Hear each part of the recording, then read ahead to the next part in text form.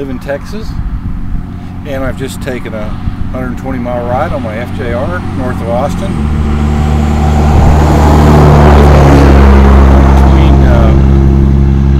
I'm between the towns of McGregor and Oglesby, I think it's how it's pronounced, in central Texas. And the reason I came up here is to see this. What this here is a rocket test stand.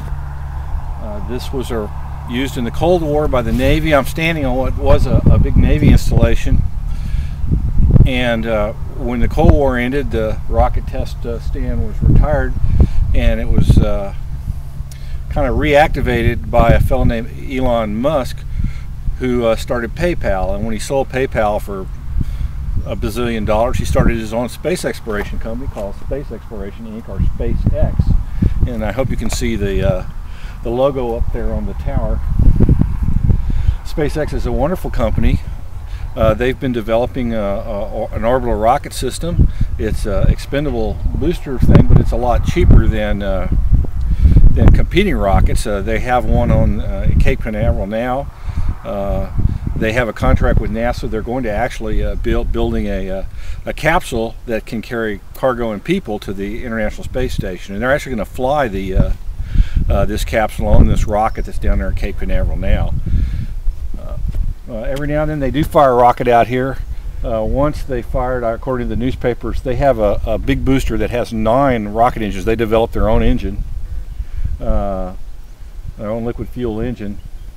And they fired 9 of them on this test stand at once, and it scared the bejesus out of everybody within a 50-mile radius, because I guess it made a pretty big noise.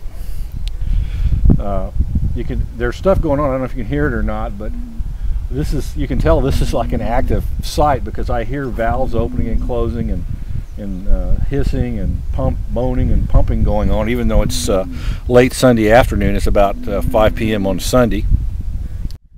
I'll take the camera off, try to hold as steady as I can, and give you a little look around.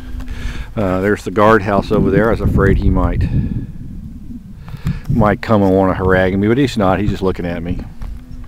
And there's the SpaceX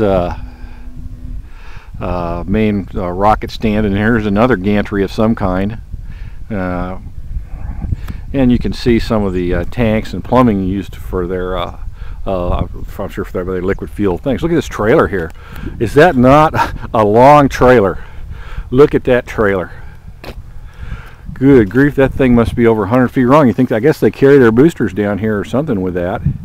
They also got something long that goes on that. That is awesome. Just looking around here comes some good old boys on there.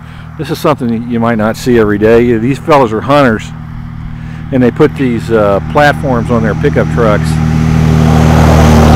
so that they can terrorize Bambi even better. And as a motorcycle rider, I'm all in favor of terrorizing Bambi. I don't know how this is going to show up, but over here on this side is a weapon storage facility. I don't believe it's used anymore. If you look on the map, this is called the Naval Reserve Ordinance Depot or something like that. As I was driving in here, there's a lot of old abandoned buildings, a big complicated factory looking structures that aren't being used anymore, and out there you can see bunkers. If you look at this on the satellite maps on Bing, they fuzz this area out that I'm standing in, but Google shows it quite clearly. So I don't know whether these bunkers are in use or not anymore. Well, I tell you what, driving down this road I'm on with the sun where that black dot is, man, it was blinding. It was really hard. It's nothing worse than driving right into the sun on a motorcycle. Well, this is Jim in Texas, so that's my visit to SpaceX. And this is Jim in Texas, and I'm still at SpaceX. I thought I'd talk a little about the FJR since I'm still pretty new to it. The good news I'm happy to report is I'm getting a lot more confident in slow speed maneuvering and parking it and kind of getting on and off of it. And I'm still got to be very respectful of the 650-pound weight and the fairly high center of gravity of the 7-gallon tank, up pretty high. But I'm pretty happy with it. The forward lean on the stock handlebars is a little more forward than I'd like. I had to the dealer, these handlebars have 3 positions. They can move forward or back. There's 3 little notches. Had to move it to the aftmost position, and that helped. But I definitely going to want bar risers in the fullness of time. And other than that, I can say it's smooth, very, very comfortable. Gives you a lot of confidence. You feel like you get kind of a king of the road feeling on this. I must admit to being a pretty baby. It was a pretty baby. It seemed kind of chilly to me riding up here.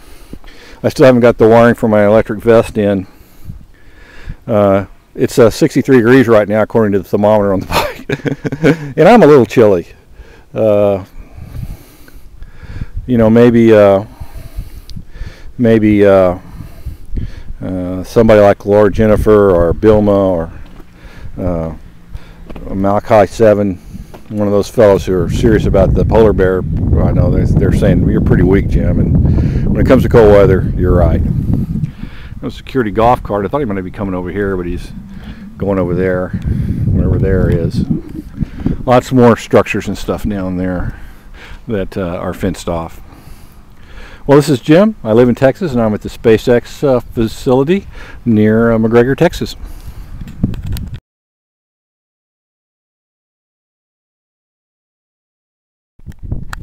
I'm looking at some sort of abandoned facility. This is on the site of the former Naval Reserve weapon storage area west of McGregor, Texas. And it's some sort of a processing plant for something. What, I have no idea.